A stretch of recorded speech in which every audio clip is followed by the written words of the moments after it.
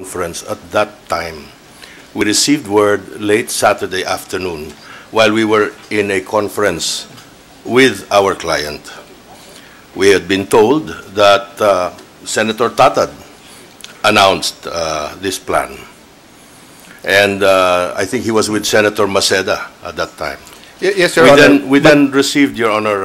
we will deal with Senator Tatad or whether that's his right or not separately. What I'm saying is that we're talking about the defense panel. Yes, Your Honor. And I was getting to that. And Counsel, just because I have limited time, that is not only what you said or what the group said. Kasama po sa sinabi na hindi na patas, hindi na kayo makapresenta ng evidence. Can you answer this question? Turn nyo na ba mag-present ng evidence or pagkatapos ng prosecution, saka pa kayo mag-present ng evidence? We are being tried in public, Your Honor. Minamadali po kami. Well, is that the fault of the senator judges or is that precisely the system? No, my point, Your Honor, is that go ahead, engage in a trial with publicity with the prosecution.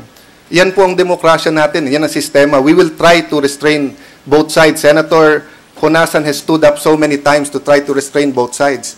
Pero bakit pati yung referee, gagawan nyo ng intriga? Yun po ang point ko doon. Kasi nung sinabi nyo hindi na patas, kung klinaro nyo na sinasabi nyo nakikialam kasi ang presidente, sinabi nyo, nakikialam ang presidente, inuutusan ang senator judge. Ang implikasyon tuloy, kami na uutusan dito ng Pangulo. Paumanhin po muli.